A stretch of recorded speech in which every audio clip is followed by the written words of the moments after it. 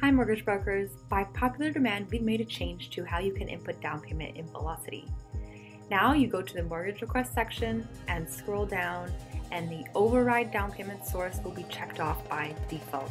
So all you have to do is input the down payment amount by dollar or as a percentage of the purchase price.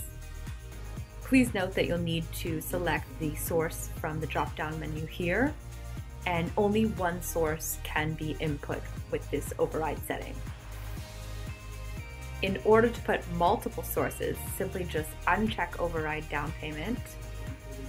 It will become grayed out, and I scroll up just above to the top of my mortgage request where I see the down payment section.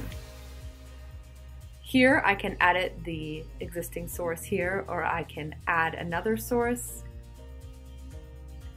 input any notes, input the amount, and it will, as soon as I click out, auto calculate down in my down payment section here, which I now notice, as I mentioned, is grayed out. So this is an either or situation. It's either pulling it from this section up here or this section down here. So don't worry if the two don't match up. Only the one that you've selected will be going to the lender. All right, thanks everyone.